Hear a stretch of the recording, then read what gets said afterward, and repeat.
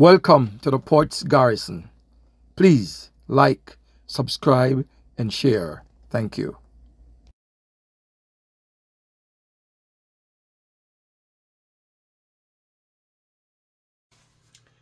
All animals are created equal, or equally, but some are more equal than others. George Orwell, Animal Farm. Hey, greetings and welcome to the Poet's Garrison. I am PD Poet, your host. And if you're joining me for the first time, I implore you to subscribe to the channel. That is if you like the content, which is many and varied. And for my returning viewers and subscribers, as always, is enough love, enough manners, enough respects. All animals are created equally, or equal, but some are more equal than others. That statement has proven itself to be true time and time and time again, and it will continue to prove to be the truth in the world that we live in. Now, why do I say this at this moment? Prime Minister of Jamaica, Andrew Holness, today, September 4th, announced that a by-election will be held in the constituency of Northeast St. Anne on September 30th. He said nomination day will be September 11th and the election right after September 30. Now, this comes in the wake of a resignation being announced by the sitting member of parliament, Marsha Smith of the JLP. She tendered a resignation, we were told, a few days ago. And less than the time it took for the ink, the proverbial ink, to dry on the pen, the Prime Minister has announced a by-election. Now, the questions that I have to ask is, why is it that the persons or the people, the residents of Northeast St. Anne, deemed or viewed as more important, more needing of political representation by persons in other parts of the country? Why is this so? Is it that they're deemed that way, or they've just been used as political pawns in this big political chess game? Now, is it interesting that not even a few days has passed and the Prime Minister has announced a by-election?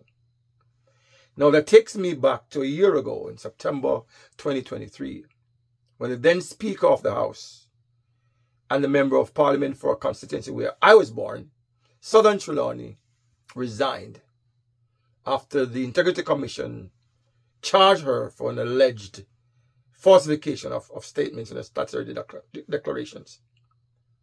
September 2023, we're now in September 2024. It's 1 year. And there have been no talk by the government of holding a by-election to put in place an elected representative for the people of Southern Trelawny who have been without representation in the House for a year now. Not a word.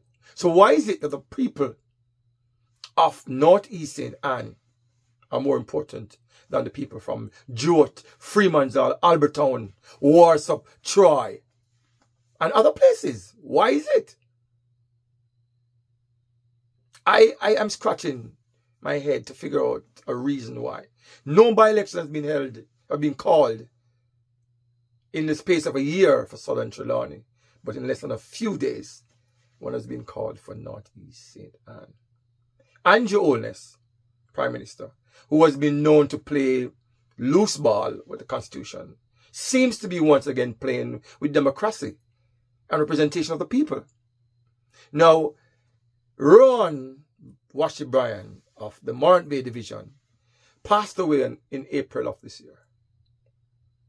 The people of Morant Bay Division, has not heard any talk of a by-election to have an elected councillor to represent them in the St. Thomas Municipal Parish Council or Municipal Council. No talk of a by-election. There will soon be a vacancy in Northwest St. Andrew, where Nigel Clark will be leaving to join the IMF. He didn't mention a by-election for that seat. Nigel could resign now and have a by-election so somebody could replace him. And you could have both by-elections on the same day. But no. Why is North East St. Anne's more important than the other areas without representation? The councillor for the Aenon Town Division in Clarendon, Margie McLeod McFarlane, also died recently. Still yet no talk of a by-election to replace her. But yet there is a rush to replace the Member of Parliament in North East St. Anne. Andrew Olness, what games are you playing with the people of Jamaica? What games? Is it that a representative for North East St. Anne will fit the jigsaw puzzle together that you're seeking to replace the finance minister who is leaving for the IMF? Is that part and parcel of it? Or is that the main thing that is driving you? Instead of giving the people proper representation, you're playing that game that fits your needs at the moment. It's not a good look. Just like how you play with the Constitution, you seem to be playing now with overall democracy. Not calling by election. People are going unrepresented. Who is spending, for South Trelawny, for example, who spends their CDF money? The Office of the Prime Minister? Andrew, you shouldn't be playing games with the rights of the people to get effective representation in the House of Parliament.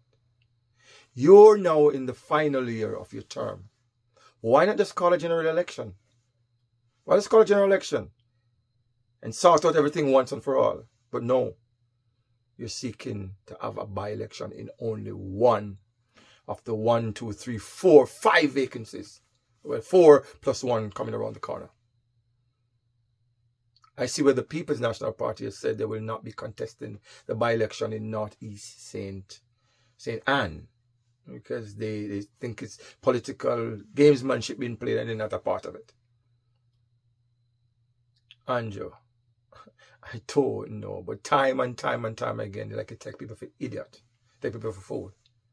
And I've said many, many times, you need to come clean and cut it out. Do the right thing. Don't play political games with the people. If you can call a by-election, call all of them. If you're not, just call a general election and done.